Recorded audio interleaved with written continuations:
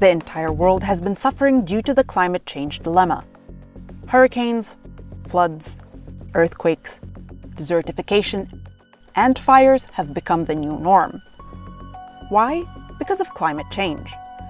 Air and water pollution, crop devastation, typhoons, shore erosion, and glaciers melting are just some of the results of the rising temperatures which have been driven by our modern-day industries. We are all facing the same threat. Egypt has been working on addressing the issue through various projects and initiatives to have a green economy by 2030. The Benban project for solar energy in Aswan, the Zafarana station for electric energy, canal lining, new irrigation systems, the sustainable management of persistent organic pollutants project, as well as a sustainable agriculture initiative which will see 2 million acres of Egypt's land planted and electric transportation. A sustainable environment is the goal we're striving towards to secure a better tomorrow and a sustainable life.